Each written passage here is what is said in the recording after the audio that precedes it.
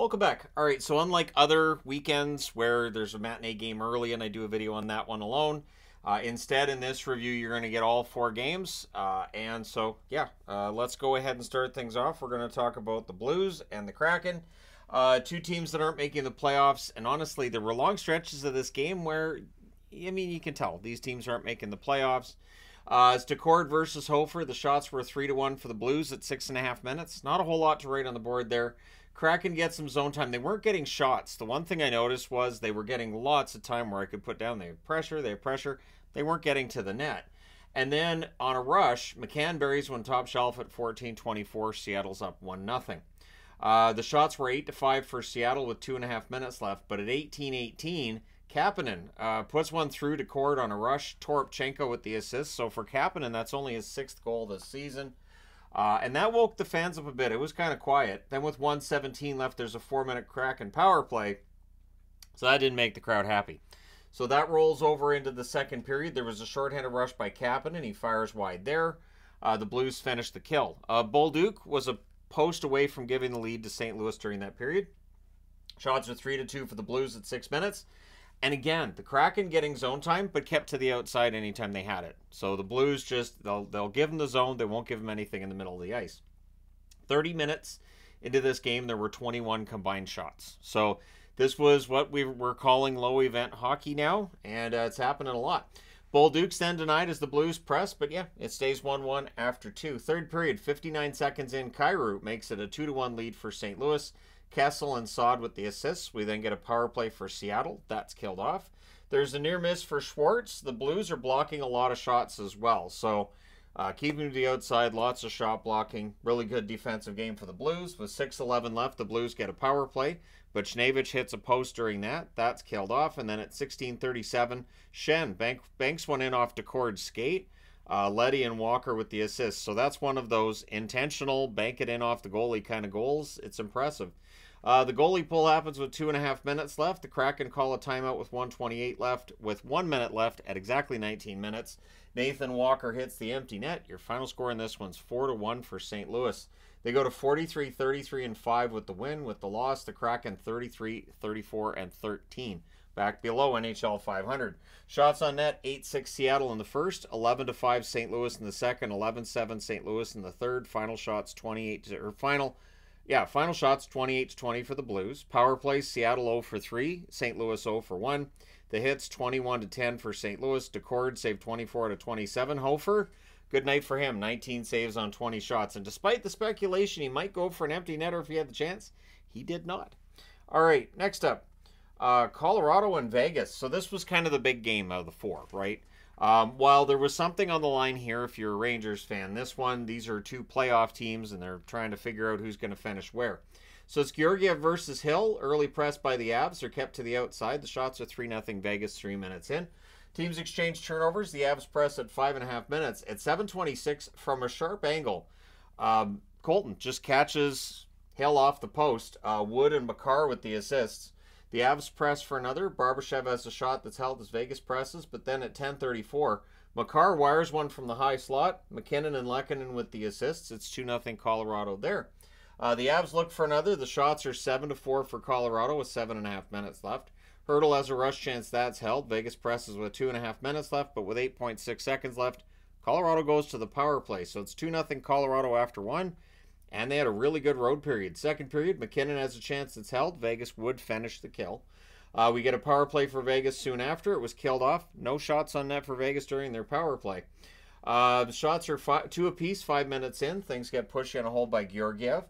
Hurdle scores, but there's goaltender interference on the challenge. So, yeah, that comes back. That's challenge for goal interference, and it works. No goal. We get 2 minutes of 4-on-4. Teams exchange rushes during the 4-on-4. 30 minutes into this game, Vegas had a total of 10 shots. Colorado had done a really good job of shutting them down. At 12:50, Rantanen deflects one short side. Manson and Nichushkin with the assists. It's 3-0 Colorado. Vegas presses with 5.5 minutes left. Avs have some pressure with 3 minutes left, and Dorofeev is denied in the closing seconds. So, after 2 periods of play, it's 3-0 Colorado. Georgiev's having a good game. All they got to do is bring it home in the third. Yeah, about that. 2:54 into the third on a wraparound. Barbashev goes backhand. Kolasar and Hanifin with the assist there. Shots are 3-2 for Vegas 5 minutes in. Vegas ends up getting a power play, and they score on it. William Karlsson buries one from the right circle. Dorofeev and Theodore with the assists at 6:34. Suddenly, it is a 3-2 game. Drouin would hit a crossbar, and then at 16:22, Karlsson buries one on a rush. Howden and Whitecloud with the assists. Suddenly, it's a 3-3 tie, and with 11.2 seconds left, Vegas goes to the power play. So they set up early in the overtime. There's a post for Hanifin. Eichel has a shot that's held, and then at 1:22, Eichel buries the next chance he has. It deflects in.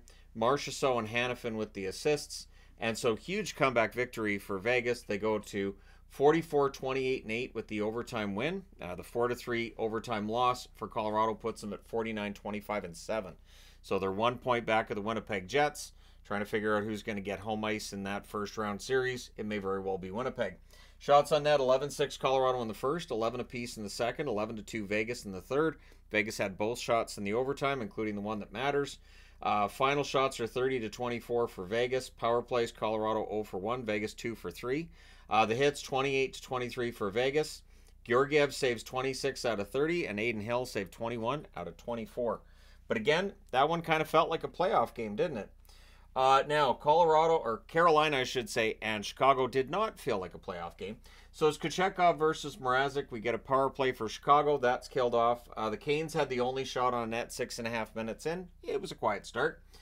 Pressed by the Canes at 7 minutes. Athanasiou fires one wide on a rush. And then Nazar, his first NHL game, his first NHL shot, is his first NHL goal on a rush. And then he does a nice little goal celebration after. Jones and Anderson with the assist. That's at 10:05 of the first period. The shots are 7-2 for Carolina with 4.5 minutes left. The Hawks press with 3 minutes left. They don't get shots out of that, though. Shots are 9-2 after the first for the Carolina Hurricanes, but the score is 1-0 Chicago. So we go to the second period. Early press by the Canes. The Hawks get pinned down.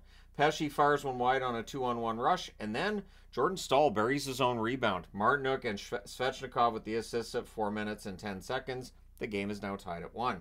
The Canes press for the lead. The Hawks get a power play. That's killed off. Radish fires one wide on a rush. The Canes press with 9 minutes left. With 5 minutes left, the shots are 12-9 Carolina. Gensel's denied. Mrazek holds there. It's 1-1 after 2. Third period. The Hawks press at 1.5 minutes, and eventually, on a rush, Athanasiou buries a rebound. 1:54 into the third period. Reichel and Donato with the assists. It's a 2-1 lead for Chicago. If Carolina lost this one in regulation today, the Rangers would have clinched the division. So the Hawks look for another. They end up getting a power play. Athanasiou gets shaken up inside the net. So hopefully he's okay. We know he has a lot of injuries in his career. That power play ends up being killed off. Then the Canes get a power play, and Jarvis gets a goal on that power play. It's deflected in at 6:24. The NHL app shows it as an own goal by Chicago, which is credited to Jarvis.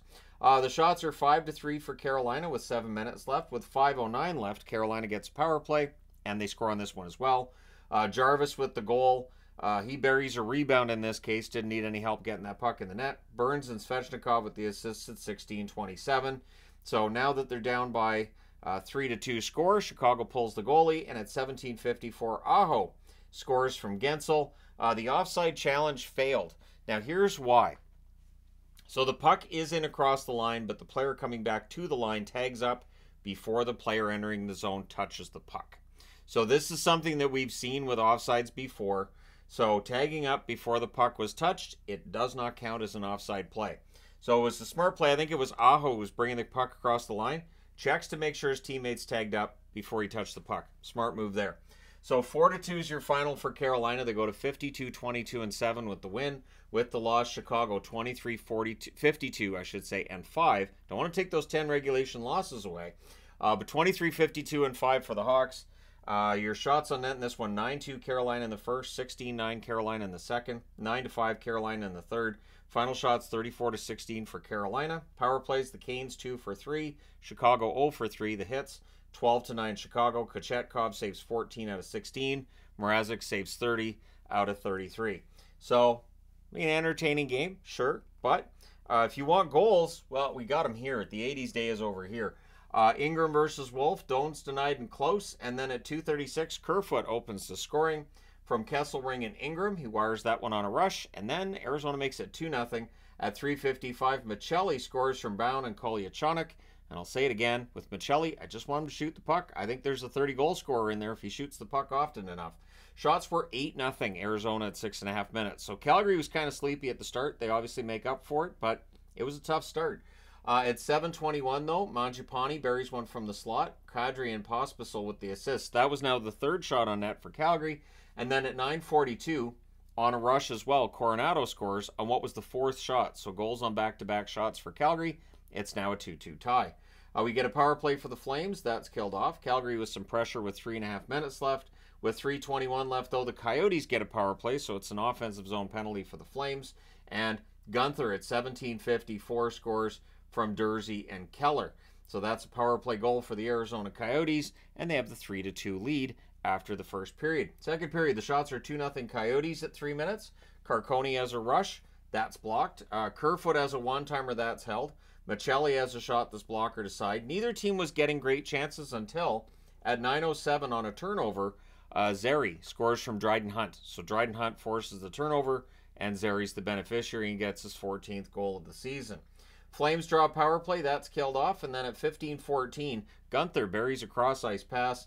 Unique with the nice pass there, and Keller with the other assist. And then at 16:17, Arizona gets their 2-goal lead back. It is Josh Doan from McBain and Michelli at 16:17. But Calgary would answer. So Sharon Govich answers with a nice deke in close. Backlund and Anderson with the assists at 16:50. So that makes it a little bit closer, but the Flames are down 5-4 after 2. Third period. A minute and 14 seconds in. It's another goalie caught off the post. Kadri throws it. There's just this very, very little area there, but if a goalie doesn't hug the post completely, yeah, they'll go in. Kadri gets this one from Kuzmenko and Anderson. Shots are 3-2 for the Flames at 3.5 minutes. We get a power play for Calgary, and Kadri deflects one in for his second goal of the period. Uyghur and Kuzmenko with the assists at 5:43, so it's 6-5 for Calgary. With 5:56 left, the Flames get a power play, or the Coyotes get a power play, I should say. That's killed off.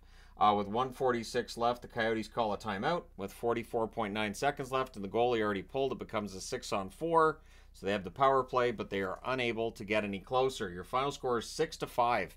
So the Flames hold on and win by 1. They go to 37-38-5 with the loss. Arizona 35-41-5. Arizona now goes home and gets to play Edmonton in the final game that they'll play, likely as the Arizona Coyotes. I believe that one's on Thursday. Shots on net, 16-10 Arizona in the first, 11-7 Arizona in the second, 14-8 Calgary in the third. Final shots, 35-31 for the Coyotes. Both teams go 1 for 3 on the power play. The hits, 27-12 for Calgary. Ingram saves 25 out of 31, and Wolf saved 30 out of 35. I thought Wolf had kind of a shaky first period, but I thought he was good after that. So at least it's a game where you can leave him in and let him figure it out. Let me know your thoughts in the comment section below as always. Don't forget to hit like and subscribe if you've not done so already. Thank you guys so much for all your support. I will talk to you again soon.